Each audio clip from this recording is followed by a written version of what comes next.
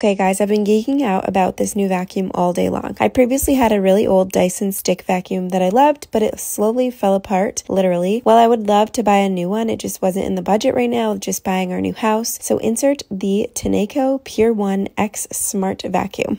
After lots of research, I went with this one. They have an overwhelming amount of choices and places to buy, but I ended up getting this one at Walmart for $220. And I will put all the reasons why it's amazing down in the caption. I'll put the link to shop this bad boy in my bio. Let me know if you have any questions or want me to compare it to the Dyson.